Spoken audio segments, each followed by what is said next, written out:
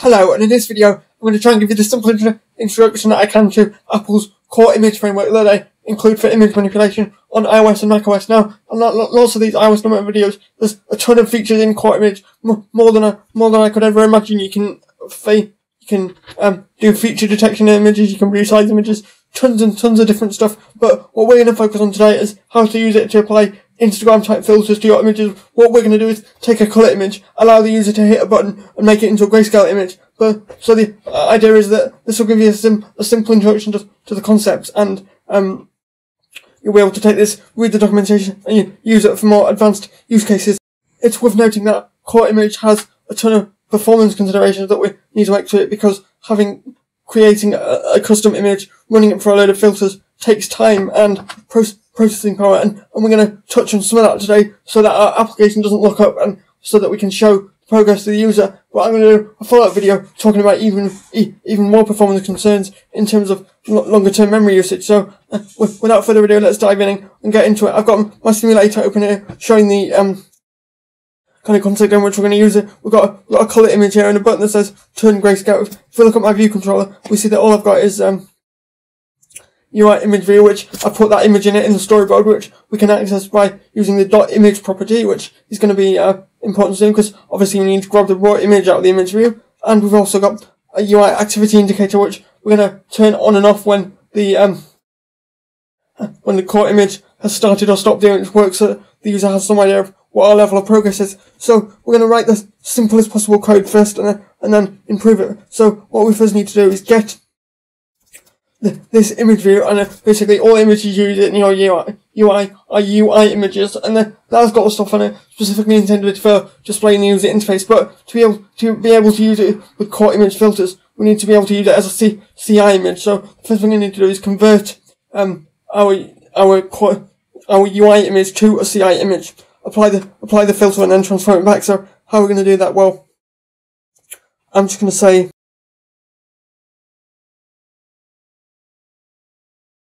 let CI equal the CI image, and then what initializer are we going to use? CI image has a ton of initializers for a ton of different formats, but it takes one that takes a UI image, which is what we've got now. Notice this is basically a failable initializer, which means it returns an optional image, which we need to bear in mind, because when we give this image to the CoreImage filter, obviously it doesn't work on an optional image, it just works on an image, so we need to bear that in mind. But anyway, so I'm going to say initialize with an image. Where we get that image from? We're getting it from our image views image, which is optional in itself, so we need to place an exclamation mark there to make sure that executes. So if that works, we should now have a CoreImage initialized.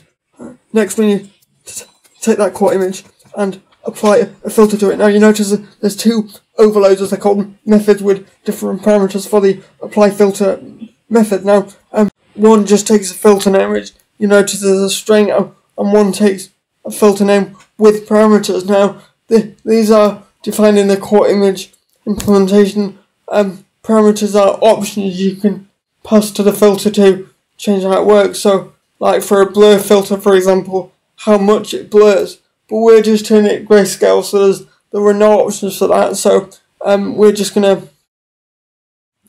pick the general apply filter option. Now in terms of, you see this filter name, unfortunately it just takes a string. In terms of the names of these strings, you can get them from the CoreImage documentation, but I happen to know the name of the filter we need to use.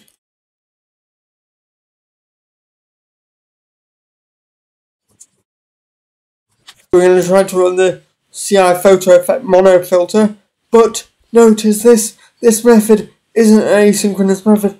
It returns us a CI image itself. So first we need to store it somewhere. So I'm going to say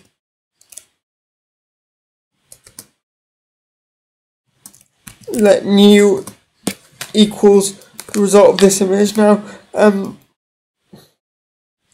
next thing I need to do is reset my image view, but we remember that it takes a UI image. It doesn't take a CoreImage image, so we need to convert it back. But fortunately, UI image has an initializer where it can take a core image. So we're just going to set that our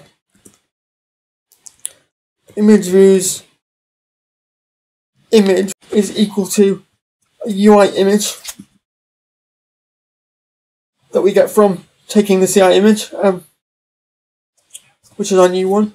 And as we saw, this is optional, but this initializer doesn't take an optional argument, so we need to put an exclamation point there. So if we run this, it should work. So we should get the mono version, but there's something we need to bear in mind. So I'm going to attempt to run that and open my simulator here. If I click turn grayscale, we see we do indeed get a grayscale version, but I don't know if you noticed, it froze for a while there because it was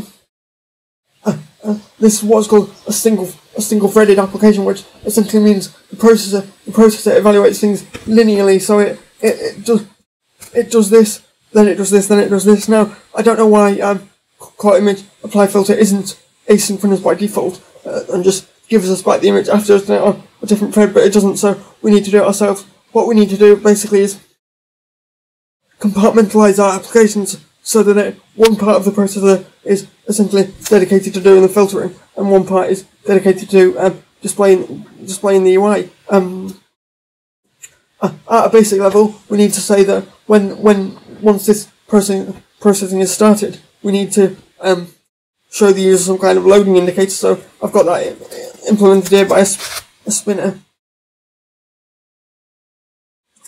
So we can say spinner start animating when it starts, and then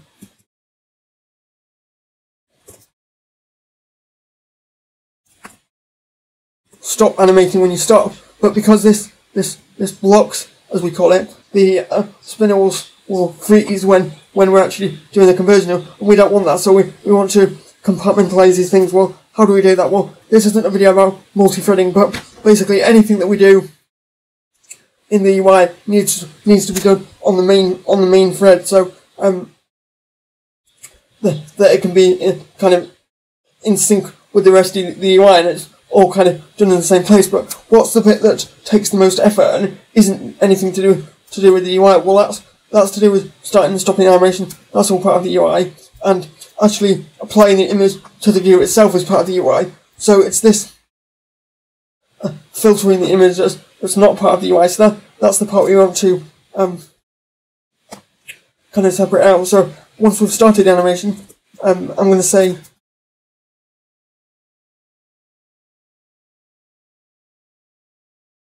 dispatch queue, and this means dispatch it to a different place in the processor, and I want to get a global queue so we can use it anywhere in our application. And what type of queue do I want? What priority is this? Well, it's not quite as high priority as the main thread, but the user asked for it, so I'm going to say it was user initiated, and then execute something on that thread, which I'm going to do using this async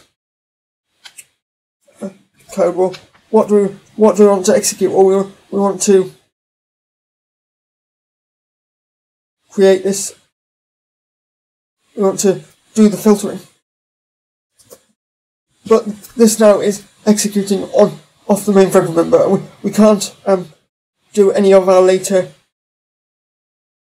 updating the imagery or stopping animation off the main thread. So to get back onto the main thread, we need to say, sorry, I need to put this creating the CoreImage image before that as well, so that that's on the main thread. How do we say when you've done this, go back to the main thread? Well, we're just going to say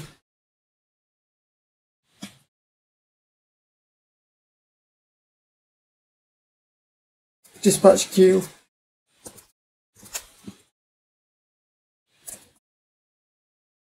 .main.async, so go back to the main queue and execute something. Well, what are the two things we want to execute once that's done and we're back on the main queue? Well, we want to put the image back in the image view, and we want to stop the spinner from executing. Because we're inside a closure here, it's going to want us to put self anywhere we're referencing this object. Now, that would usually be a problem because it might create a memory cycle, but because this code is just going to run and then go away, it's not getting held anywhere. Putting self isn't a problem here. So if I actually try to build this code, it's going to just error in the place where it needs me to put self. So in this case, I can safely just apply and fix it. Okay, if I run this, we should have a progress bar showing. We should have, and it shouldn't freeze the rest of our application while it's generating the image. So if I hit,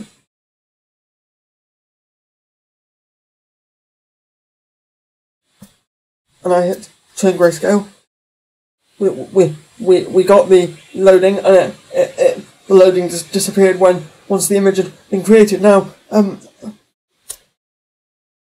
I haven't actually done this before, but in this video we're going to do some performance measuring, because you might think, well, we moved it off the main thread, we've done all good here in terms of performance. What are you going to talk about in the next video? Well, basically, CoreImage, by using this default apply filter method, it's a nice method. It allows us to do some incredibly complex filtering really easily, but it's quite inefficient because it keeps essentially keeps a copy of all this image data in memory even after we've already done the filtering and replaced the image. So we don't need all that data. Now we're just going to start profiling the memory usage of this app. This is an app called Instruments that I can if I go over to my simulator, we see that it's using a pretty constant amount of memory, but as soon as I hit try go tail, the memory usage skyrockets up. But the point is, and we would expect that because it